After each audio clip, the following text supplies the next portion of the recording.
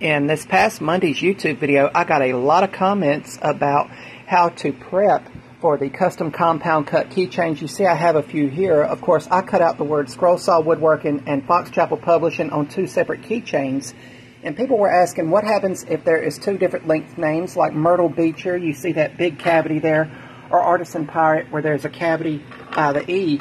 Now this wouldn't happen if I'd have just done a straightforward name like Custom here. This is one I had at a vendor place but brought back home.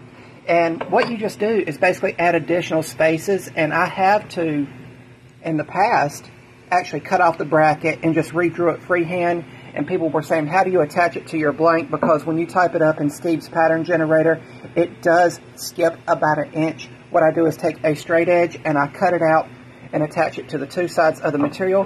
Hope this clears up some questions that were asked in this past Monday's YouTube video.